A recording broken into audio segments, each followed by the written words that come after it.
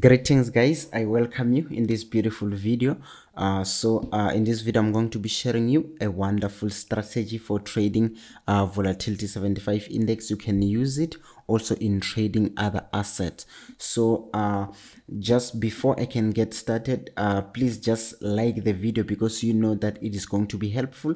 Just like it and you can share it with your friends. So this strategy that I'm sharing today, it is revolving under a simple principle, a principle of pivot points, or a principle of support and resistance. So there are no complications. It is just a simple and a straightforward strategy that is going to help you. So if you have something, if you have a suggestion of a video that I should make next, just drop it on the comment below. So I am doing this for you guys, so I should hear out what you want me to make. So if you have a suggestion, just drop it in the comment below. And if you don't have any suggestion, just say something in the comment below. Just comment, it helps the channel a lot. Just drop a comment and like this video. So when it comes to pivot points, so if you are using MetaTrader, you can also download pivot points from anywhere in the internet. They are free. It is just a free indicator. Okay, I will link it on the description below. I will just put it on the description below so that you can download it for MetaTrader. But then for this trading view HTML, you can just simply go to indicators and you will see pivots, and then you will click into your screen. Let me just scroll down. Where is it?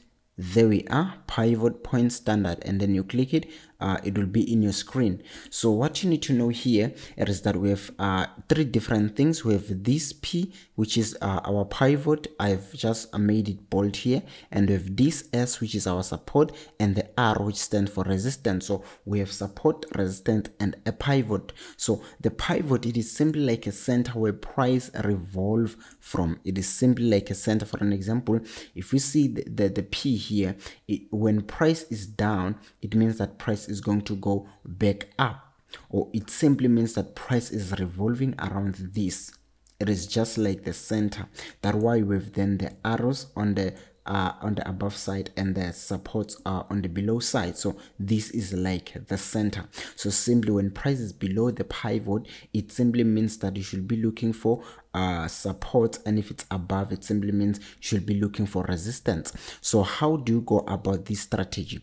So what you need to understand is that now when you are using this strategy, you don't need to stress yourself about plotting any key point, because this indicator has plotted for you the significant points. For an example, in this kind of a scenario, we have these 4 significant points. We have this first one here, it's a significant level. We have this second one here, a significant level.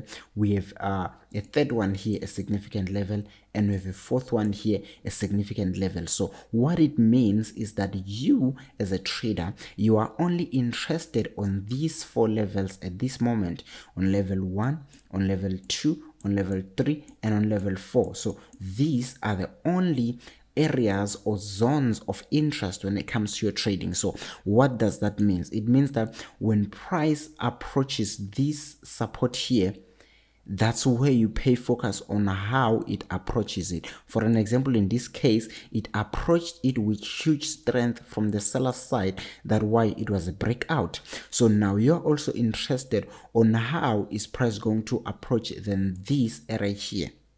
You see, then you are interested on, for an example here, we have the pivot here and we have a resistance plotted here, and then in the near future, boom, price reacted from it. There was no need for you to just plot a resistance. It is just auto plotting for you. So you just pay attention on how price react. So price can do a few things on these key levels. It can either break out, or it can either react by bouncing, going on the opposite side. So those are the 2 things that you are waiting to see as a trader, either breaking out or price either reacting from those key levels. So when it comes to breaking out, if price is going to break out, you need to know that it will break out in this manner, where before the breakout happens, you should see huge strength. And if you see huge strength,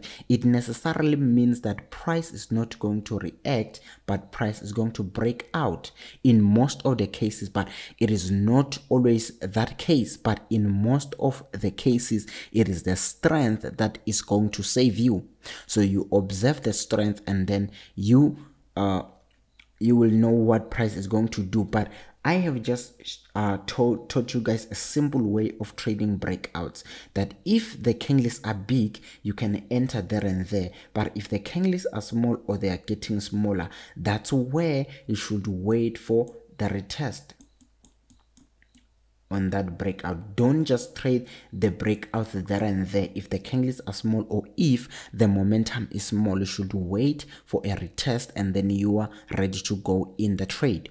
So when it comes then to price reacting, same thing applies. You have to just wait and see how is price reacting. Don't just sell from there. For an example, we see here a big candle and then two small candles, and then price is going down. You can't just press your sell button here because you're seeing price starting to go down, but you have to see a proof. That why I always speak about the pattern being broken. For an example here, the flow, the upward flow, it was broken somewhere around here, and then when it is broken, that's where you're being convinced. Why? Because you can see that we have now a high which is lower than the previous one, and even same thing applies, a low and also a low and also another high. So it is just clear that now the price is flowing in a downward structure. So that's where you can sell somewhere around here, not up there. Why? Because there is no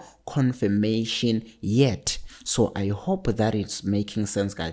Just make sure that you are not entering there and there. You just observe the strength of the price, which is demonstrated by either the candles or either the waves. So when it comes to candles, you look at the size of the candles, and same thing applies on the waves. You look at the size and the flow of the waves. You are not looking forward to join a struggling side. If the sellers are struggling, you can't join them, and if the buyers are struggling, you can't join them. So go, guys, and plot this onto your charts. So let me just hear from you in the comment below. If this was helpful, just comment below. So go and apply this into your trading, and it is going to help you. There is no need for you to plot support and resistance. It is just going to do the job for you. So thank you for watching this video. Remember to like and share, and the most important thing, just subscribe and enjoy your trading. I wish you all the best. Thank you.